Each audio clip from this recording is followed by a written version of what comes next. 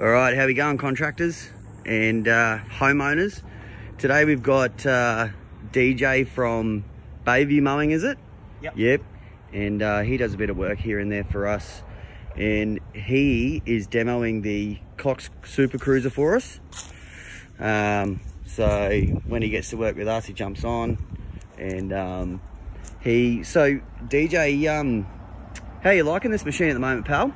Pretty cruisy. It's really easy to run. Like, I get what you've done there too with the Super Cruiser and the yep. Nah, that's clever. Of course.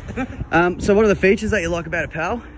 The height adjuster's pretty easy to use compared to some other machines. You know, yep. Some of them you actually got to jump off and fiddle around with. Yep. The speed on it's pretty good. Yep. You know.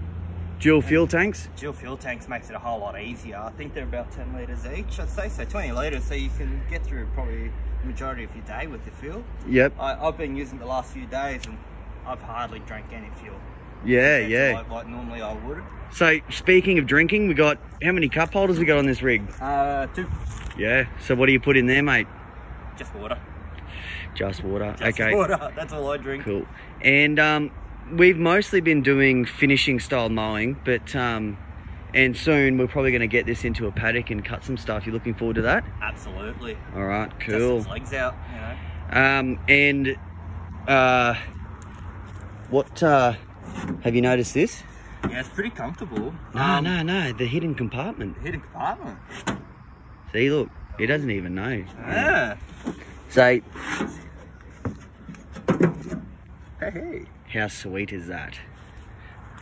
So now, you know, if you need to put your whippersnipper cord or secateurs or something like that, you know, when you're on the job. Absolutely. The amount of times you forget it, then you have to go all the way back. That's right. We just walk back with it. Throw it straight in there.